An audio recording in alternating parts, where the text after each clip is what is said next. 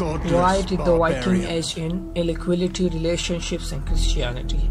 Let's travel back in time to one of the most violent and brutal periods in Europe and beyond.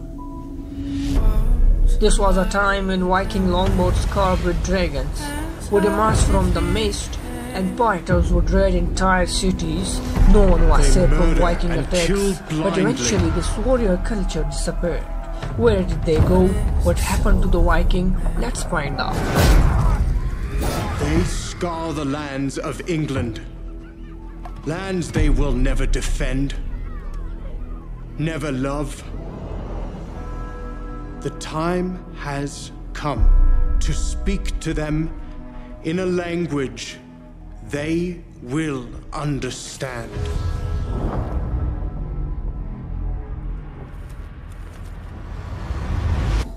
Before we dig into Viking past to discover what happened, it's important to note that many of the stories we have about the Vikings and their raids come from people who suffered their brutality. This means that these stories were written with a clear bias.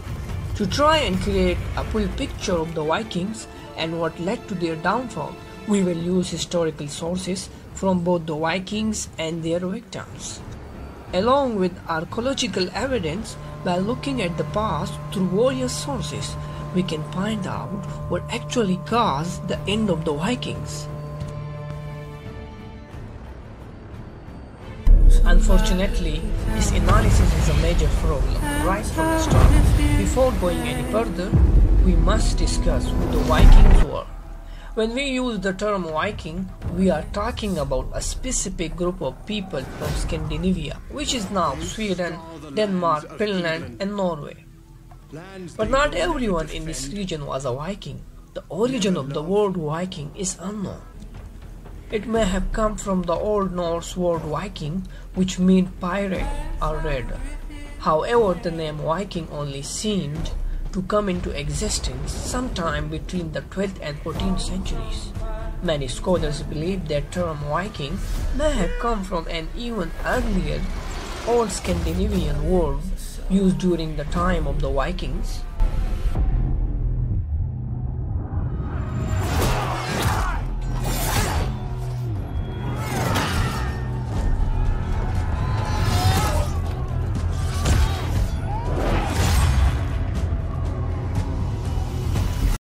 Regardless, we do know that Vikings were a specific group of Scandinavian people who thrived from about 790 CE to 1100 CE. Vikings were both men and women who left their homelands to raid towns and cities across Europe. Regardless of where the term Viking came from, it is important to understand that not everyone in Scandinavia was a Viking. Instead, only the warriors and raiders who left the peninsula to attack communities along the coast and river of Europe and as far away as Russia and Constantinople were considered Vikings. Most Scandinavians were farmers, carpenters, or did other work that helped society. The Viking Age lasted from about 790 CE to 1100 CE. So this will be the time frame we will focus on. Knowing this, let's now look into the history of the Vikings and examine some of their most deadly raids. We will gather evidence along the way to find out how inequality, the integration of communities through mixing people, and Christianity led to the end of the Vikings. There is evidence that sometime around 4000 and 2300 BCE, a thriving culture had developed in Scandinavia. Archaeologists have found depictions of ships in stone, barrels and metal tools and weapons. However, it would still be thousands of years before the raider known as Viking would come to be. The first major step toward the Viking Age was the invention of ships in the style of the Nydam boat, named after Nydam, where it was found by archaeologists. These ships allowed the Scandinavian people to travel long distance over rough sea. It is generally agreed that the Viking Age began around 790 CE This is because at this point we have written documents and historical evidence that Scandinavian warriors, also known as Norsemen and who would later be known as Vikings, sailed across the North Sea and landed in Wessex. These rugged-looking men were greeted by a messenger whom they killed. The Norsemen had no desire to exchange ideas and culture. They were in England for one reason: to raid.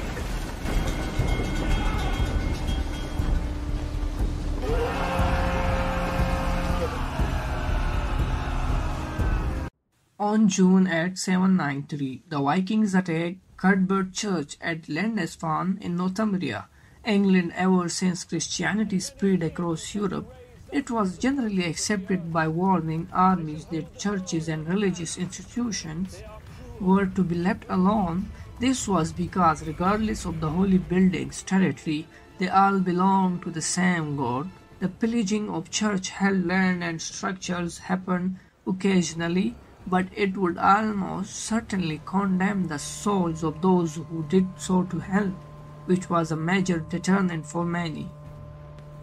On the other hand, the Vikings didn't care about the Christian God or the institutions set up to worship him. This was why Cuthbert Church was raided and the people inside slaughtered or taken as slaves.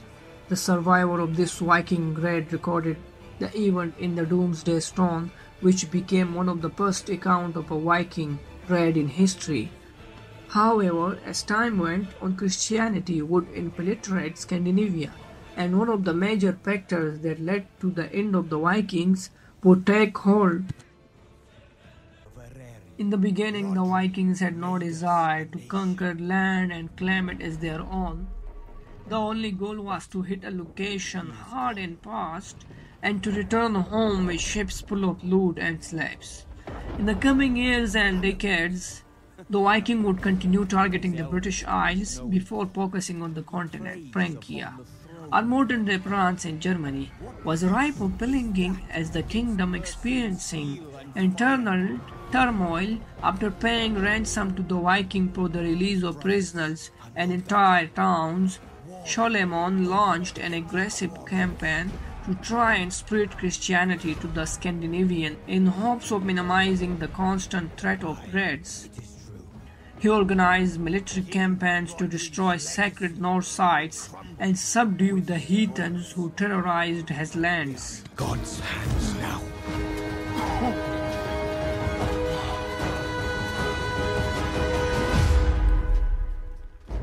Anarud, my son. My kingdom is bare. We must build. We must become learned. We must have pride. Anarud, you will lead our kingdom to greatness. And all will know. Cymru. Unfortunately, this aggression and post-spreading of Christianity only seemed to anger the Norsemen and increase Viking activity. Whether these new sets of brutal raids were out of revenge or to take advantage of Frank's misplaced military forces is unclear. Charlemagne into the lands of the Viking did not have the desired outcome, and very few Scandinavians converted to Christianity. During this time, it is worth noting that this was the first time their religion had been introduced into Scandinavia in a meaningful way. Even though very few Norsemen were Christianized, some were, and this would set up foundation for the change in ideology when power in the region was consolidated.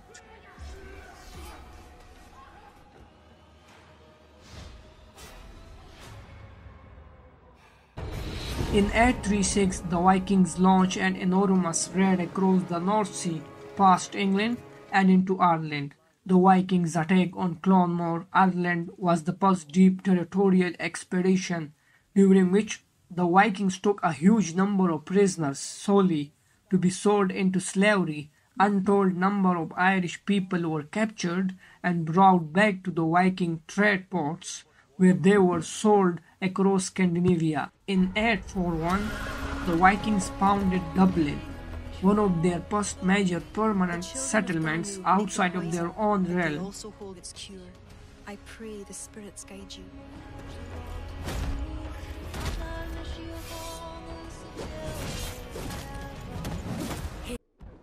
While Ireland was being ravaged by the Vikings, a chieftain by the name of Ragnar Lodbrok set his sight on Paris. If he could take the city, his raiding party would secure untold wealth. Ragnar recruited thousands of men and launched 120 ships that would sail up the Seine. The Frankish king, Charles the Bald, tried to gather an army to fend off the onslaught of Vikings racing toward the city. When the Frankish soldiers met the Vikings in battle, half of their army was immediately slaughtered, and the remaining soldiers quickly retreated. By Easter of 845, the Vikings had entered the city. They took anything and everything they wanted. As there was no one to stop them, the Vikings occupied the city and held it for ransom. Charles was forced to pay 7,000 French livres, or about 2,570 kg of gold and silvers, to get the Vikings to leave Paris and return home. There is no side. There's only blood debt and vengeance and Helheim for those I split with my axe.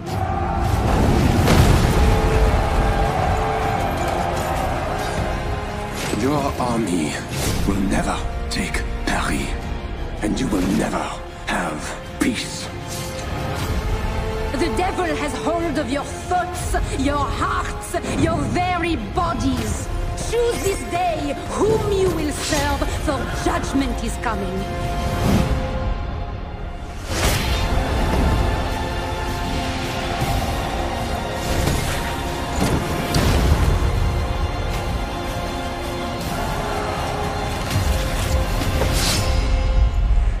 I embrace you, demon.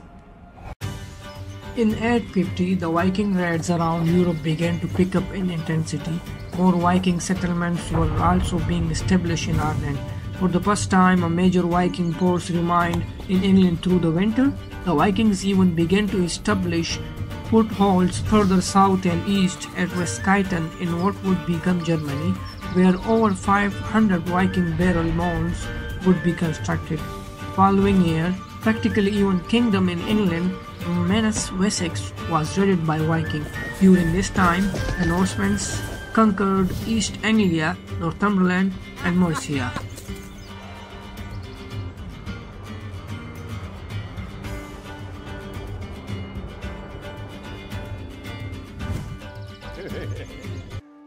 By 844, the Vikings had extended their raids as far as Seville in what would become Spain.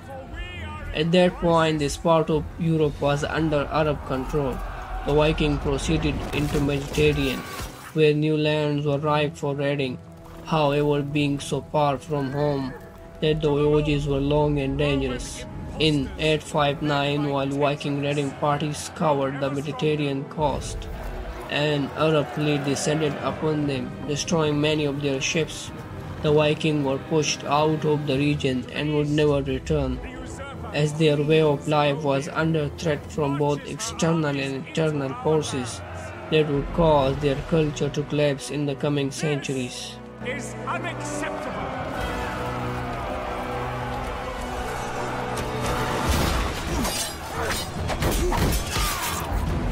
Give us an emperor from humble beginnings.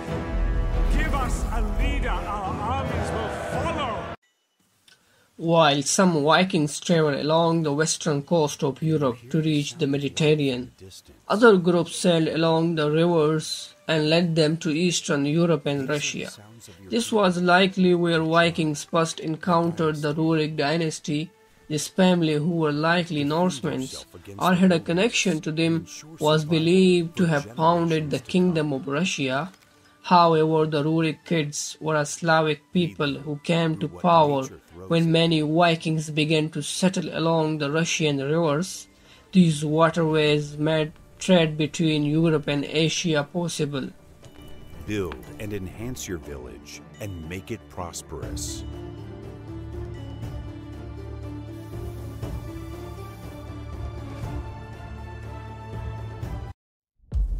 When the Vikings were not trading new lands, they were sitting along the coast of Greenland and North America. Around 985 CE, Eric the Red established a colony on Greenland after being banished from Iceland. In 1001 CE, Leif Erikson founded Vinland, a new founded land, Canada. This was the first settlement established in North America, and it happened 500 years before Christopher Columbus set foot on the continent. In 865, the Viking chieftains Halfdan Ragnarssons and Ivar the Boneless led a massive invasion into England. A large army and numerous ships set out for conquest rather than raiding. This force was so large that it became known as the Great Heathen Army. By 866, the Viking army had captured York and claimed Northumberland as their own.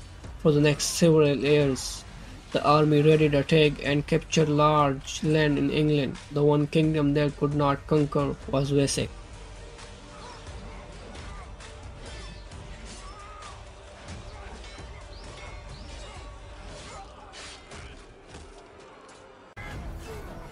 By 1100, the Viking Age had come to an end. The Norsemen had largely converted to Christianity and no longer identified with the raiders and warriors of their ancestors. With castles, the landscape of Europe and Viking society mixing with other cultures, raiding was no longer a way of life. Therefore, the Viking Age came to an end. Although Viking warriors and raiders no longer existed, Norse culture and history continued in Scandinavia and eventually spread across Europe and into Russia. There were several factors that led to the end of the Vikings.